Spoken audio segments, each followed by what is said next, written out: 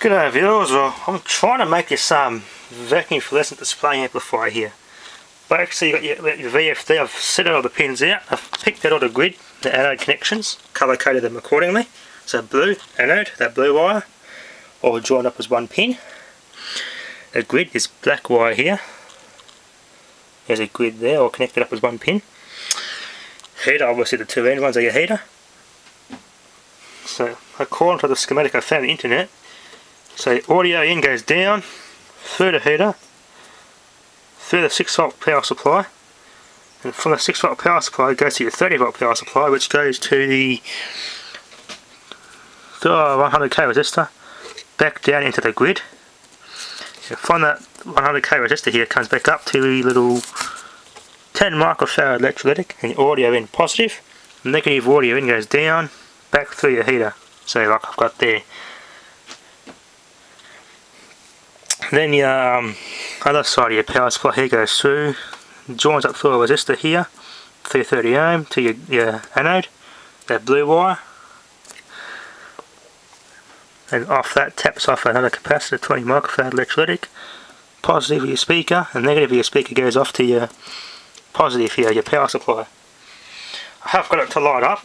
I'll turn this on, and I'll connect the heater, and it should light up.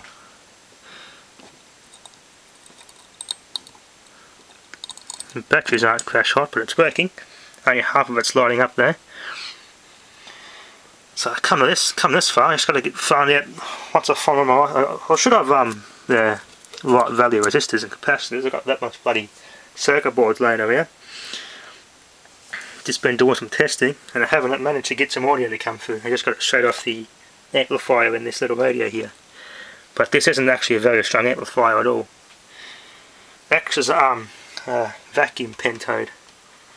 It's got everything a valve needs. It's got your heater, cathode, which is your heater, acts as a cathode in this circuit, grid, which is this little the fly screen in your display. That fly screen looking thing is your grid, and those number segments all hooked up together acts as my anode. And off the other side of the heater you got to have your I think what I do here, obviously a negative for your battery, which is a heater voltage. And off that comes, I've got it going through a light bulb as a ballast and through your power supply. So I'll let this sit for now. I'll go do some more battery popping experiments. Think about it, I've got to think it through, see if I get it right. Ready to go. Now, someone asked me in the previous when I last did one of these battery popping videos, what I use as a power supply to pop batteries, well, is basically it. A 200 amp 1950s Power Mac or Lincoln Electric arc welder. Also runs on 3-phase, so you run on 240, which is currently on single phase at the moment, 20 amps, 415 or 480 volts. Primary current, so about 30 amps there on 240, 28 amps, 17 amps on 415 volts, and 14 amps on 480 volts. Open circuit voltage, 48 on the 50 volt winding, 75 open circuit volts on the 80 volt special winding or tap. So its rated output is 200 amp. Welding and duty cycle rated at 25%. Electrode sizes 6 to 16 gauge. And weight 162 pounds. Pretty heavy. Made in Australia, which is a good thing. Let's see. Made in Ferrers Street, South Melbourne. Australian Standard C97-1964. Yeah, there you go. Category number, or catalogue number, PM12 major. So yeah, basically my power supply I use. So let's get popping. See what happens. 3, 2, 1. No, that battery must be completely flat, so it's not doing anything, unfortunately. General purpose everything. Let's see what this does. 3, 2, 1.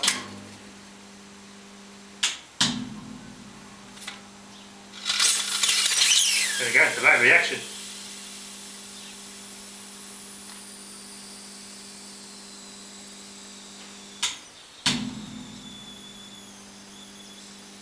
Oh, that's disappointing, no pops or whistly squeals.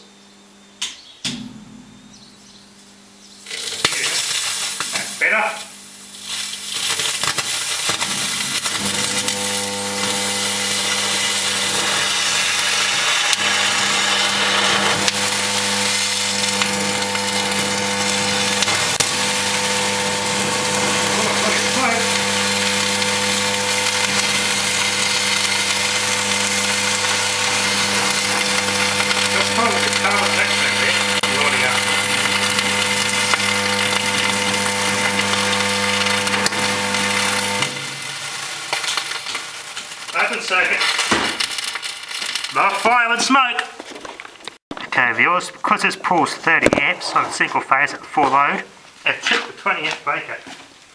We only have a 20 amp breaker supply in this shed.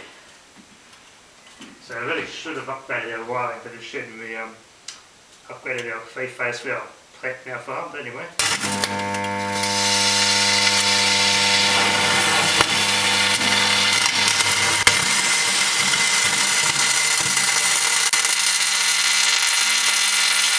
There you go, that's the most intense burn ever.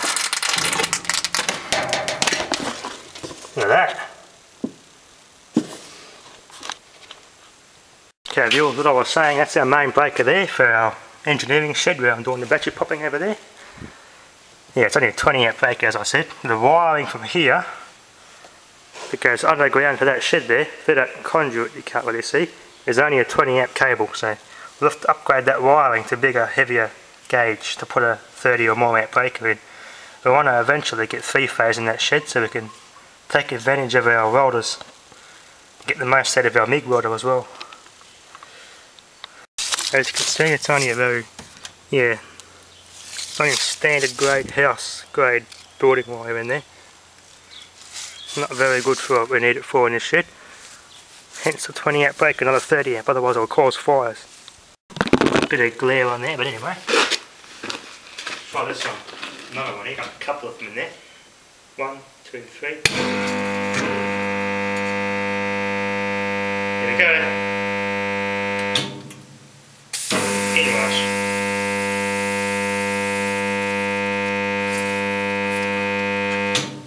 Let the circuit breaker cool down.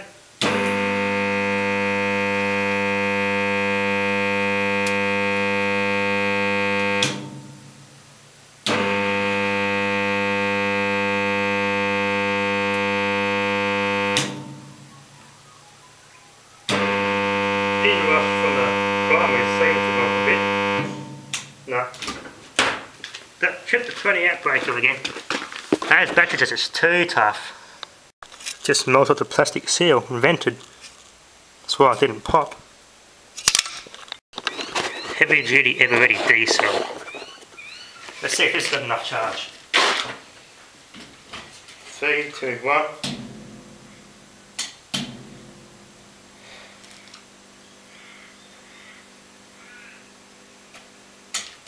That's completely dead. Not going to pass any load either. Got another one. Let's see what this one does. 3, 2, 1.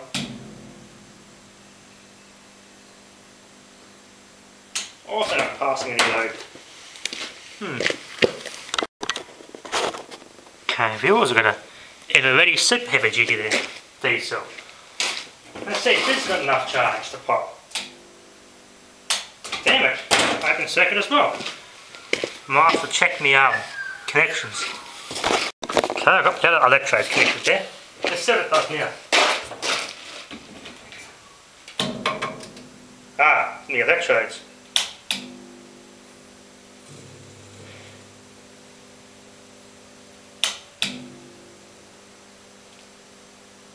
Yeah, battery's obviously too flat. Let's try another set.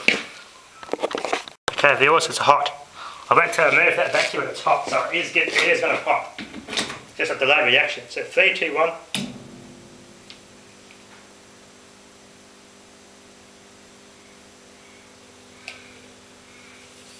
Here we go. Where's the squealer?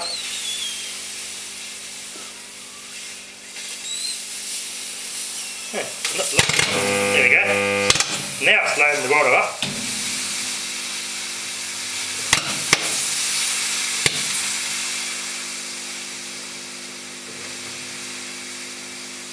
Surprised it's not loading the water up much.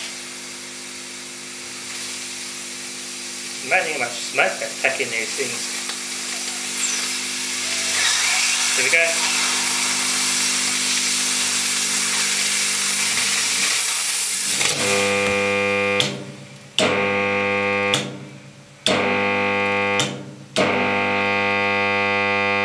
Yep.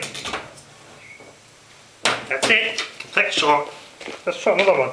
Okay, re-attempt this red ever ready battery. A good electrode.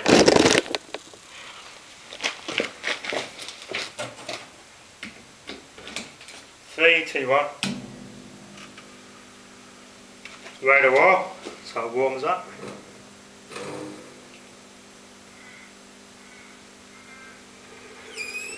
Here we go.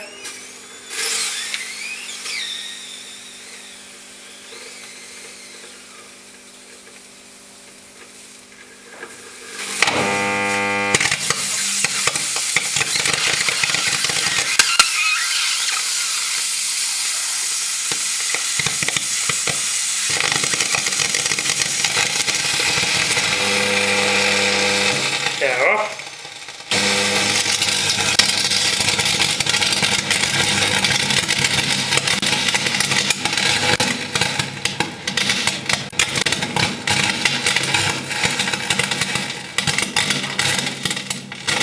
Love and smoke.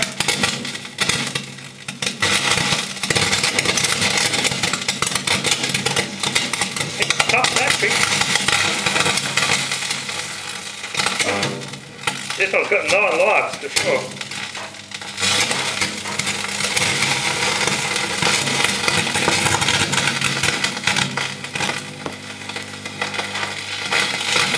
Damn, it's got your tough. Just as I thought. Carbon rod does auto work, arc through like an electrode, melting metal in a furnace. Cool, I can really use that. Let's try the next battery. Hey, cat's come on to investigate. Puss, puss, puss, puss, puss. Hey Charlotte. Puss, puss, puss.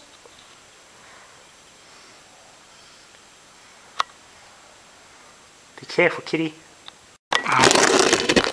Super heavy duty, everybody.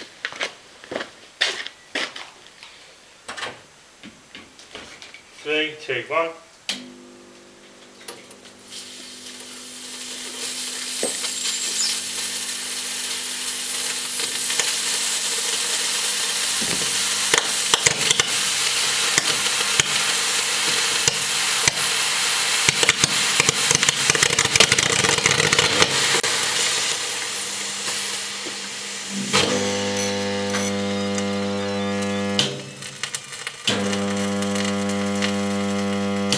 In rush to try and overcome that short.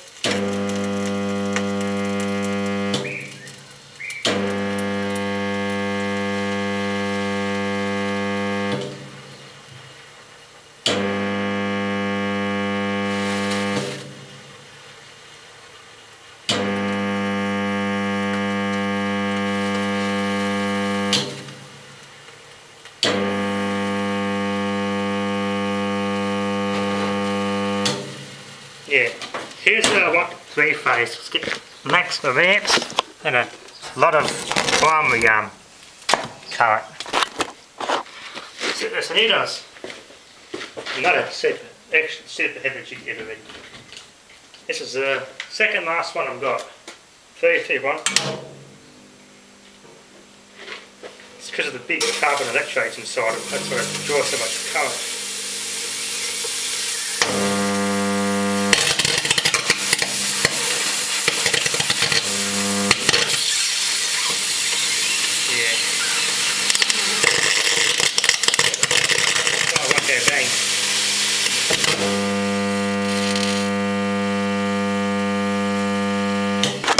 Okay, let's try this one. Last one.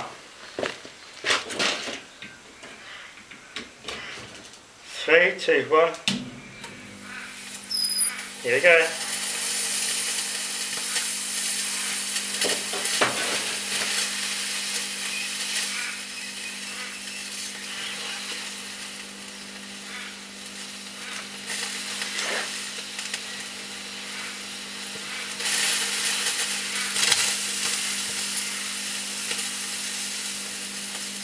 It's taking a while.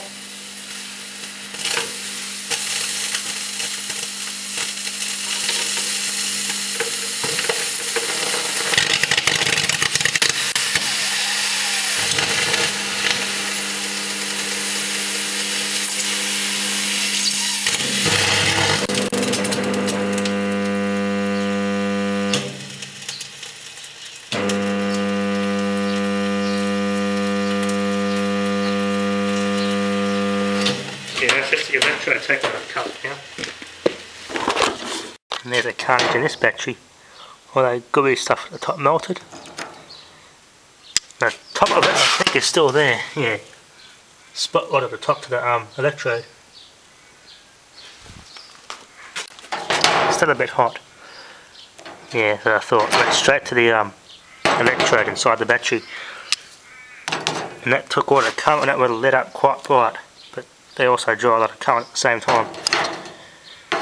These carbon rods are handy for that. Make good light bulbs. There you go. I'm out of batteries, so for now, thanks for watching.